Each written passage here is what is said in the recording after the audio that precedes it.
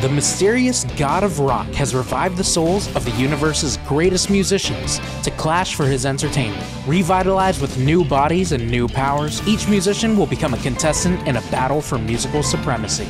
God of Rock uniquely blends rhythm-based gameplay with fighting game mechanics in intense 1v1 matches.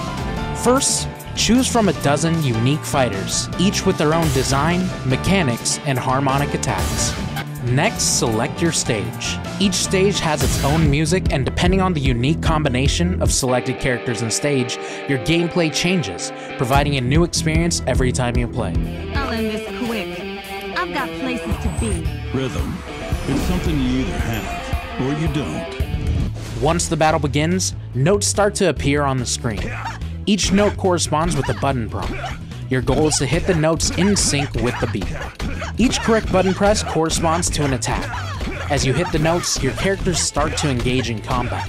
Press the buttons too slowly or miss a note, you're vulnerable to an attack from the opponent. If the opponent is hitting the notes correctly, they block your attacks. Each character has their own special moves and attacks. Special moves typically have 3 levels and passively recharge throughout the game. They have a cooldown period once used. A special move is done by inputting a directional command and then pressing a button, like in a fighting game. Here you can see that King's level 2 special adds additional notes to the other player's fight chart.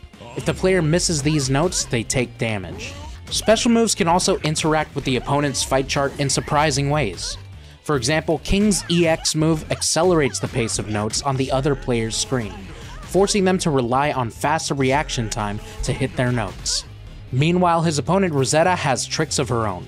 One of her special abilities uses her spray cans to splatter the opponent's fight chart, making the notes more difficult to see.